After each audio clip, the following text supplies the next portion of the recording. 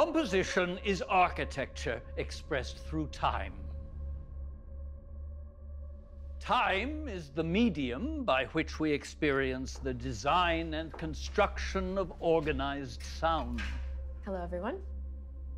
Hello.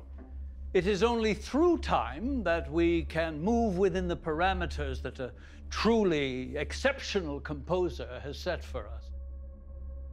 Beethoven, Mahler, it's like staring directly into the sun.